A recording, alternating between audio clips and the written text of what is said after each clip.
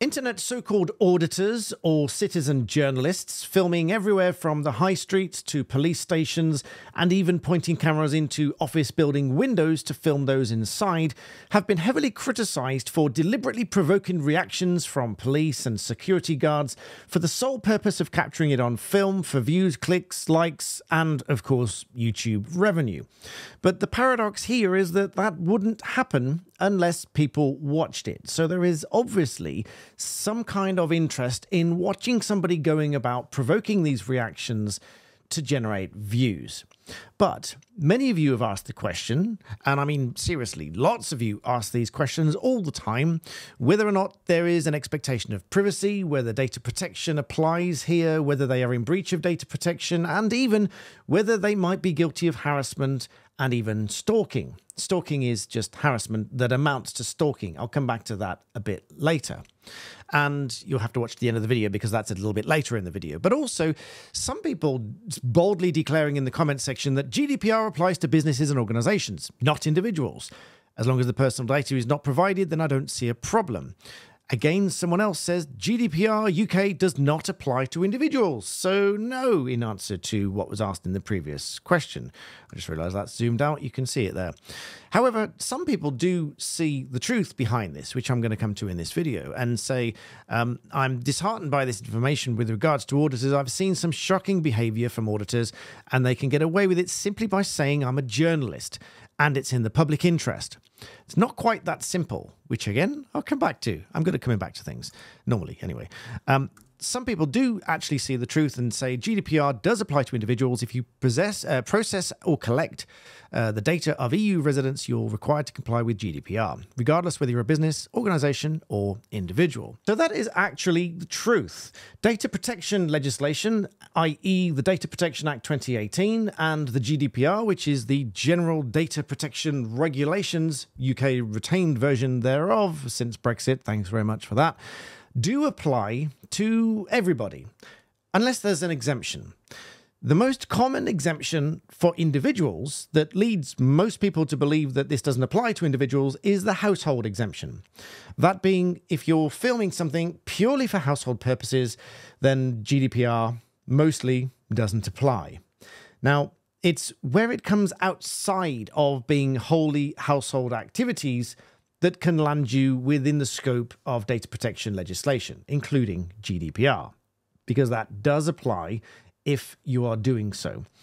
Following on from my previous video talking about static CCTV at your home, that is a fixed surveillance device of sorts, and if it's capturing individuals that are uniquely identifiable walking past your house, and it's a static camera, then you do need to comply with the data protection legislation. See my previous video for that one. Here, we're going to expand this out to talk about these auditors out and about in public and filming, and contrast that with those I spoke of, the cyclists filming motorists on their phone in the previous video as well, because there is a subtle difference between the two. Now, first of all, if you didn't know, or you're struggling to accept that UK GDPR can apply to individuals, you'll probably just have to trust me until you've watched the whole of this video and perhaps several of my others. But let's go right back to the beginning and look at where GDPR applies in the first place, which starts with personal data. So what is personal data? Because that's what it's there to protect. Personal data means any information relating to an identified or identifiable natural person, known as a data subject. And an identifiable natural person is one who can be identified directly or indirectly, in particular by reference to an identifier such as a name, an identification number, location data, an online identifier, or to one or more factors specific to the physical, physiological, genetic, mental, economic, cultural, social identity of that natural person. So it's very broad. It's any data or information that relates to somebody who can be personally identified. And that includes, for example, vehicle registration numbers because they will be registered to an individual, driving license numbers because they relate to an individual, phone numbers because they relate to an individual, and of course the person's face because that relates to the individual. So UK GDPR applies to the processing of this personal data. What is processing? Well, processing is pretty much anything that you can do with that data. collecting it, recording it, storing it, transferring it, selling it, whatever you're doing with it, if you're doing something with that data, you are likely to be processing it. And if you are processing it, you are a data controller and you are subject to the UK GDPR and the Data Protection Act 2018. That goes for individuals and sole traders and small businesses and medium businesses, large businesses, public bodies, etc. So from the individual to the largest worldwide companies that process data in this way, they are subject to the same rules. It's not a different set of rules. It is the same set of rules. And on the subject of data protection and GDPR, it is crucially important that you protect the security of your identity and personal information when you browse the internet, which is why I partner with NordVPN for this channel. I've used NordVPN myself for many years, paying for it with my own money. I use it on my phone and on my laptop, whether I'm at home or traveling the country, because I travel a lot and I use cafe Wi-Fi networks.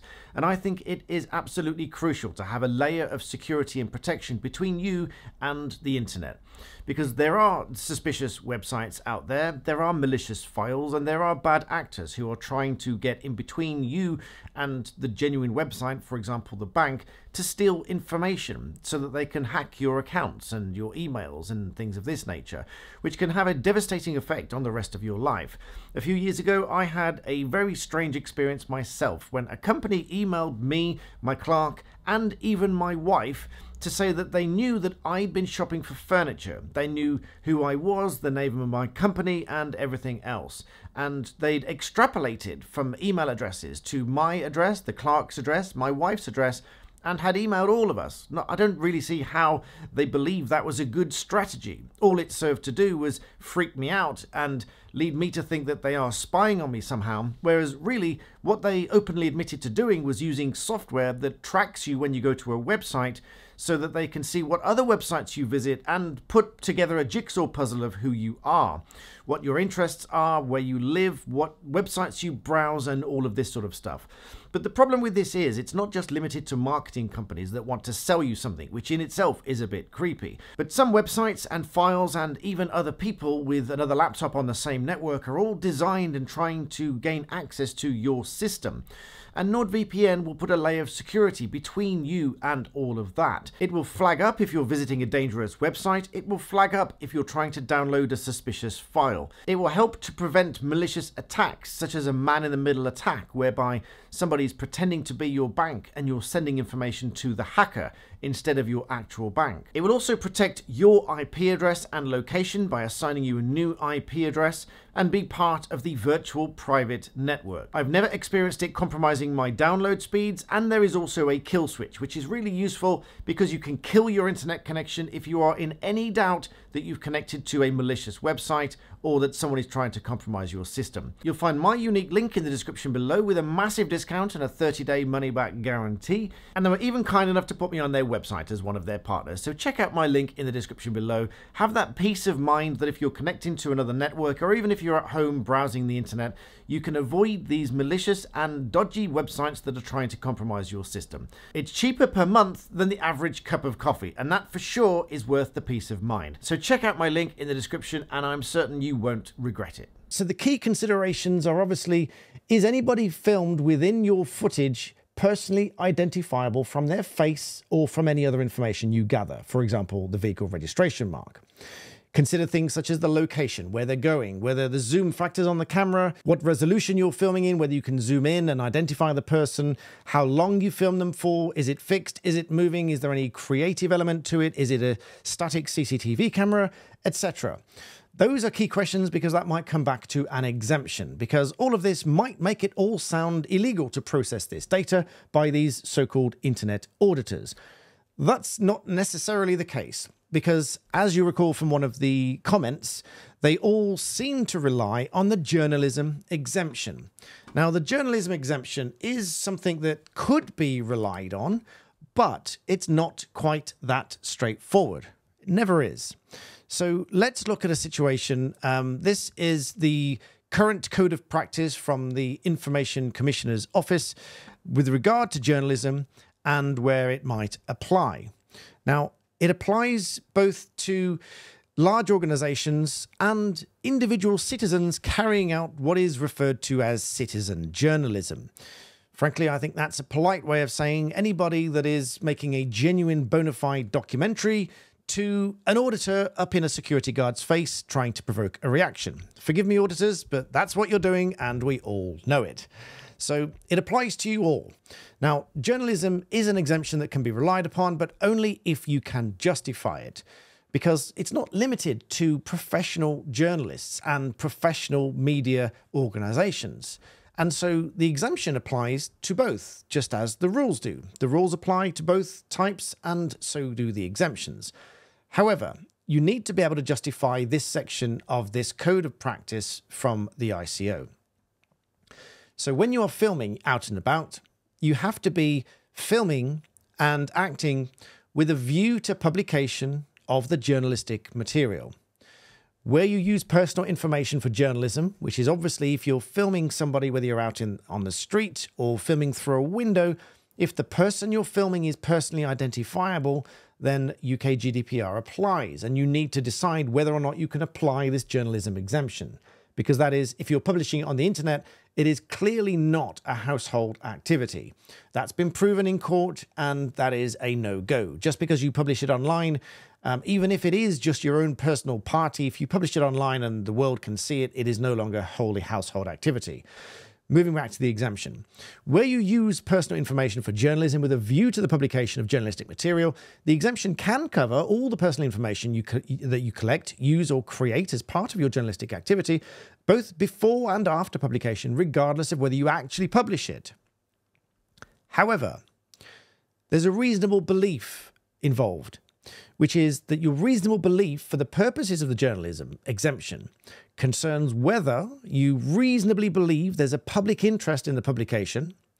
That might apply, for example, if there's a scuffle between police officers and a member of the public and you are filming said interaction.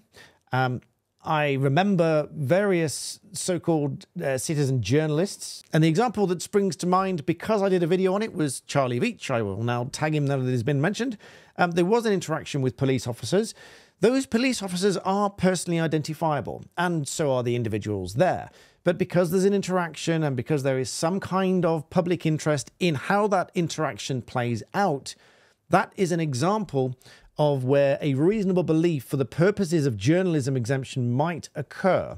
So if in that example the citizen journalist reasonably believed that there was a public interest in the publication of the material, and complying with part of data protection law is incompatible with the journalistic purpose, then that would probably qualify for the journalism exemption. In looking at the public interest, to judge what is in the public interest, you should consider all the circumstances, balance relevant factors for and against the publication of the material, judge how the public interest is best served proportionately. For example, how long you're filming them for and whether you follow them around afterwards and things like that. This guidance also talks about general public interest factors. For example, the general public interest can take many forms. In this context of journalism, there's most obviously the public interest in the freedom to hold opinions and receive and impart information.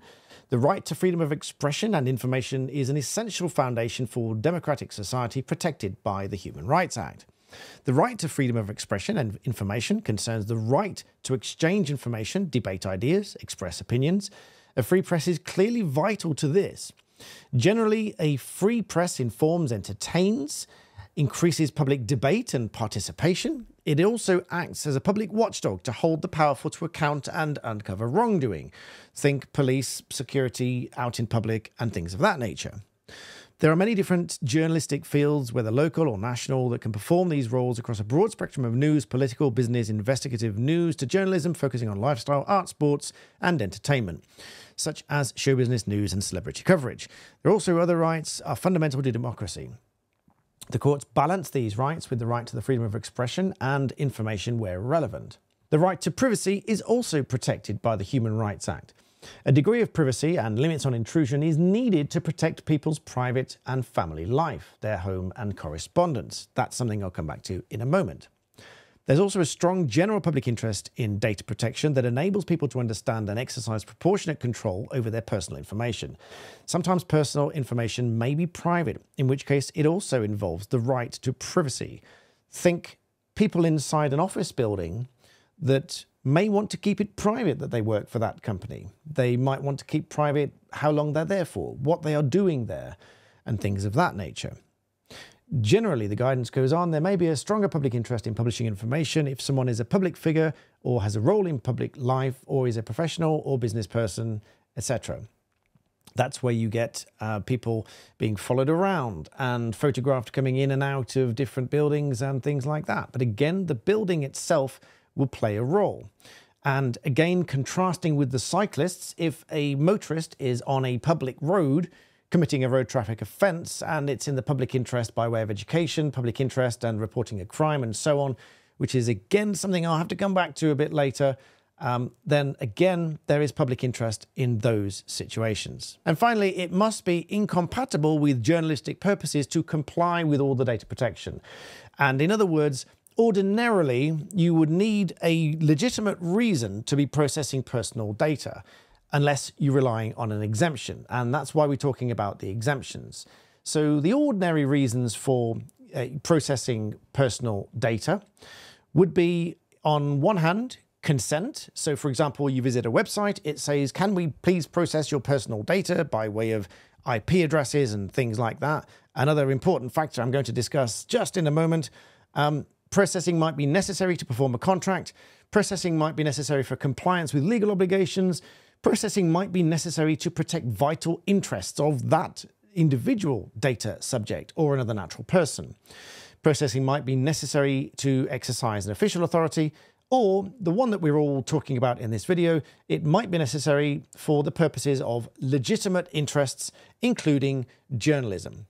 And so coming back to so-called auditors, I think you'll agree there's a very big difference between a cyclist filming a journey that catches a motorist on the phone, causing danger on the roads because that's how many collisions happen, and a so-called auditor filming somebody going about their day job through a window in their own office building. Now, in my humble view, it is not reasonable to believe that it is in the public interest to point a camera through a window and film somebody sitting at their desk while they're working.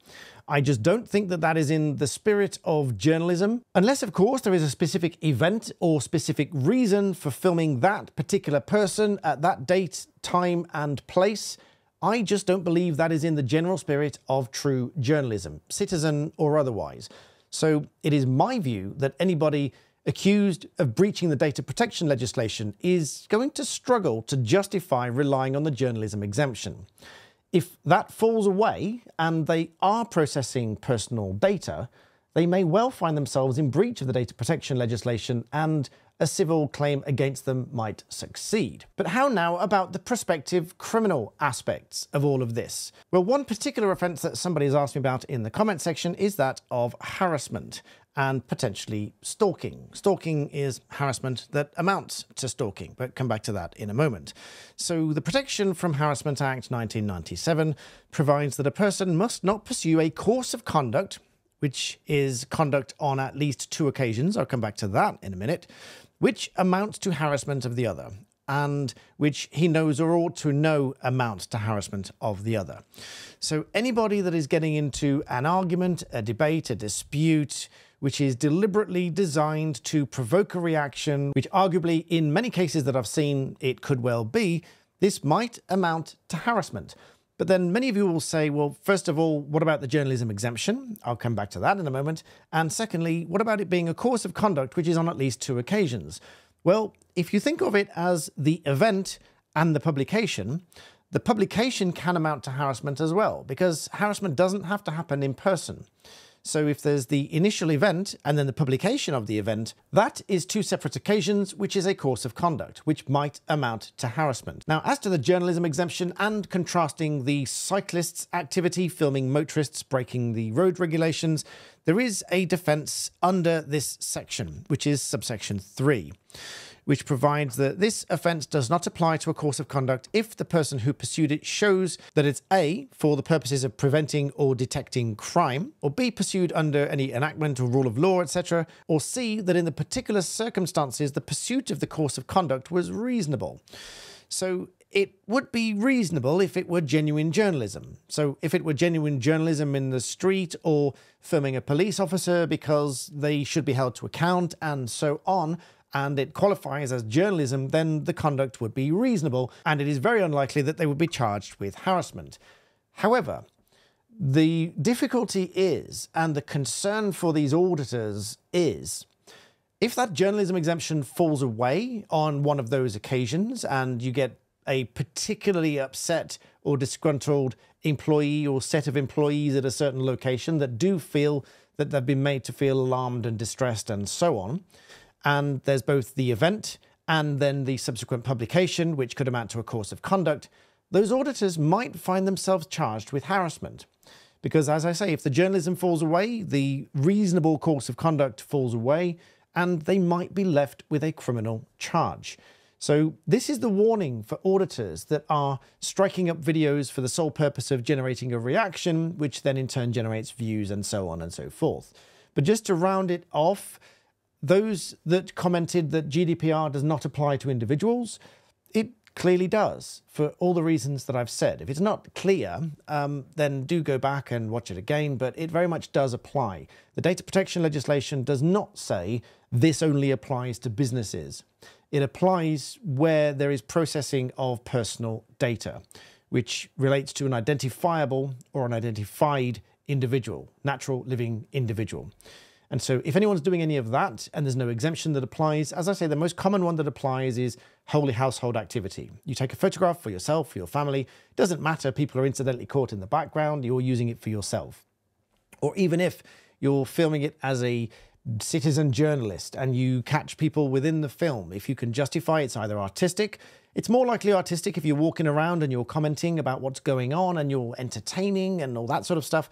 That is likely to be artistic and creative and a hint of journalism at the same time. If you are then strictly filming what's going on, then it's strictly journalism and the exemptions apply. But if your activity is purely designed to provoke a reaction, which could cause alarm and distress, and the two occasions, as I've described, could amount to a course of conduct, you might be looking at harassment. So I hope that's useful. Please do leave me your thoughts and comments in the box below. Remember, none of this is legal advice. It's all guidance, but I hope you found it useful. Please do like the video and subscribe. As always, that helps my numbers grow. And thank you for watching.